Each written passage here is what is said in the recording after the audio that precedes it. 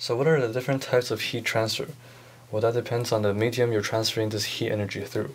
And in a solid, you have conduction, which if you could imagine, these particles are connected by springs, and if you introduce some kinetic energy to one of the particles, the energy will be transferred through the rest of the medium because they're all connected by springs.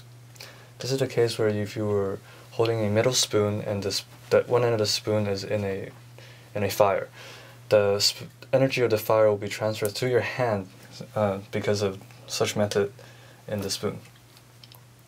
And if you have a gas or a liquid, energy transfer is mostly by convection, which is the flow of these particles that carries the energy.